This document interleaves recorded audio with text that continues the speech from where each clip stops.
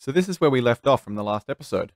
For us to progress to high voltage, we need a few things. We're going to need to get the mixer, the assembling machine, the cutting saw, the laser engraver, and the advanced circuit assembler.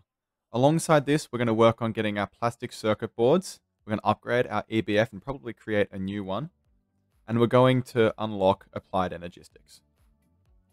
So first things first is the machine hulls. We're going to be making these the easy way with polyethylene now, and you'll see how much easier it is. We save ourselves on wrought iron and on an extra piece of aluminium. First two machines are going to be the mixer and the assembling machine. The assembly machine obviously taking a fair few motors. We need 2 robot arms and 2 conveyor modules.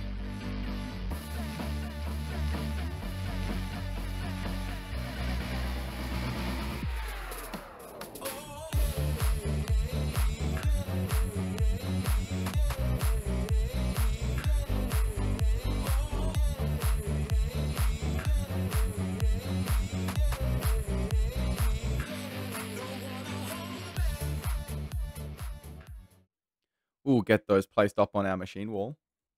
And then we'll start crafting the saw. This requires some vanadium steel, which we'll use our mixer for. And here we'll just take a look at the silicon ball that's going to be useful for all of our circuit progression moves. Next is the lathe and the saw. And after getting those machines, if we want to start making it to stainless steel, we're going to need a lot of chrome, and those can be found in redstone veins.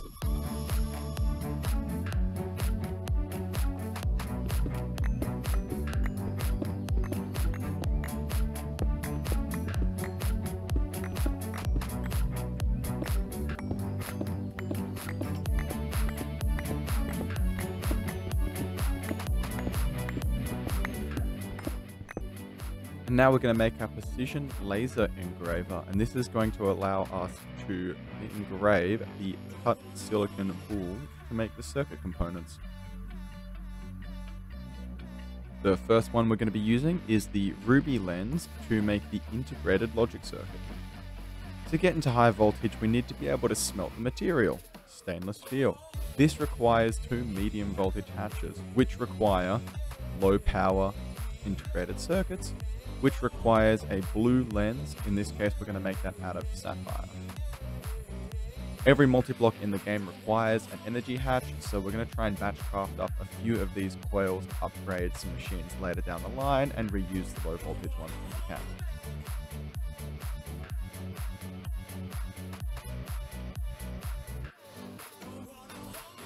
And now once we have these energy hatches, we need to do the blast furnace shuffle. We were using a single medium voltage turbine to run 2 low voltage hatches, but now we need 4 amps of medium voltage to get to high voltage, and that means we need 4 medium voltage turbines because we don't have stainless steel yet.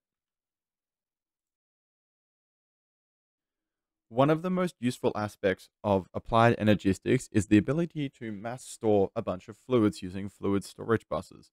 For this, we're going to use super tanks. So we need to craft up a lot of pumps, and then we need to be using our polyethylene to make the casings, and then we have our fluid storage.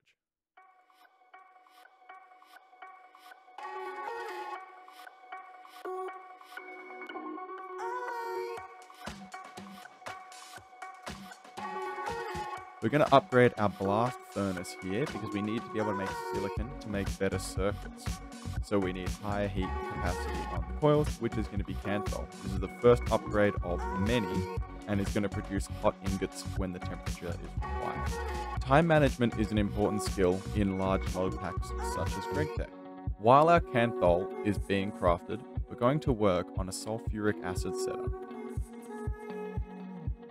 Included in this is going to be a sodium persulfate setup so that we can craft our circuit boards much easier. What we first do is we take our sulfur dust and react it with oxygen to make sulfur dioxide, then we react it with more oxygen to make sulfur trioxide, and then we react it with water to make sulfuric acid. To make sodium persulfate, we react salt with sulfuric acid, which makes sodium bisulfate, and then we electrolyze the sodium bisulfate to make sodium persulfate and hydrochloric acid. While we don't have applied energistics yet, this is an absolute nightmare to set up. It will get much cleaner when we get applied energistics, and eventually we're going to move it into a single chemical reactor.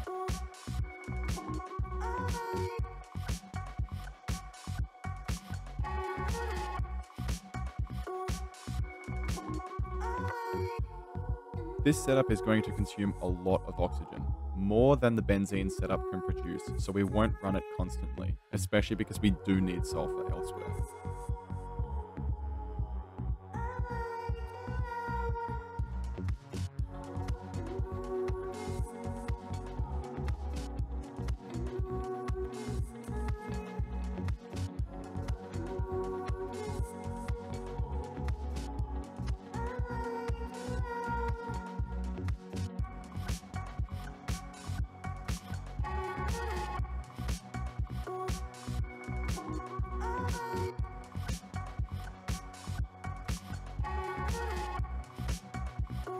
A wise man once said you have to be inefficient to be efficient, and unfortunately right now we have to be terribly inefficient and use a bad recipe so that we can finally get onto the good recipes.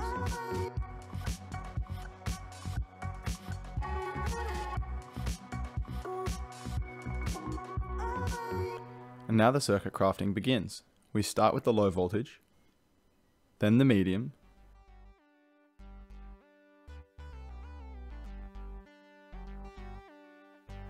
and finally, our first high voltage circuits.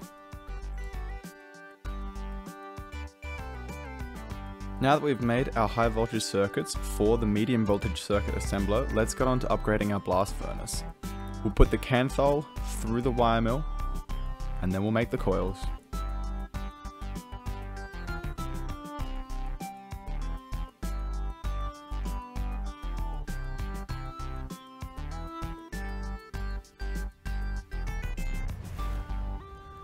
At this point in time, I'd like to just slow it down. I know it really feels like we are rushing through here, but that's because Gregtech really starts to get interesting the further you go along. To me, in medium voltage, I don't think that it's very interesting, and I'm looking forward to getting into the high voltage stages. It's worth noting that this takes hours of recording of me sitting back and just doing micro crafting, only to get little bits of footage. It is worth it though, and I really do enjoy it, but the medium voltage episode, specifically this one, is a bit dry. I'm trying my best to make it interesting and still explain things as I go along the way, but this is a learning process and you're just going to have to bear with me on this one. Right after this little mining break, we're going to be doing a lot of circuit crafting and we're going to start to get into a little bit of chemistry, so I figured I'd give you a bit more of a break. Enjoy some block breaking sounds and a little bit of music while we mentally prepare ourselves for the circuits.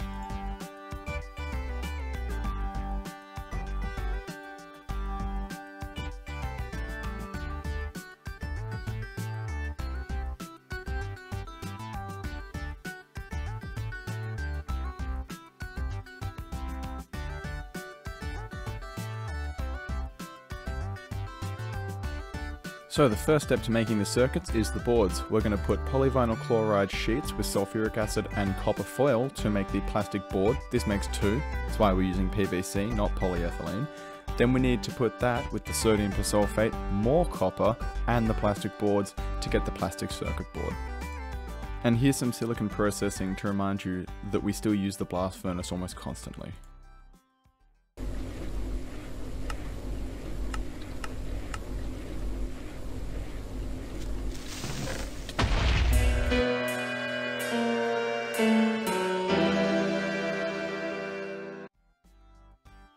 And let's make our first plastic-based circuit component. This one is the capacitor. And to continue multitasking, we're going to make our first bits of stainless steel in the mixer.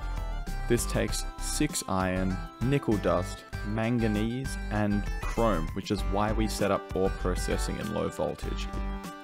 I wouldn't recommend doing ore processing in low voltage for anything other than the absolute necessities because it takes 20 seconds per ore to process. So we're going to have to pause here again so that I can very quickly explain something. In Gregtech Community Edition, Applied Energistics is much more simple. There are no channels, there is no need for a controller. These 4 pieces that I'm showing right now, the calculation, engineering, logic, and silicon press, are the only things that we need to get started. The next section is going to be just getting a basic applied energistics network sorted, crafting up a few storage housings, and making lots of interfaces. That's it.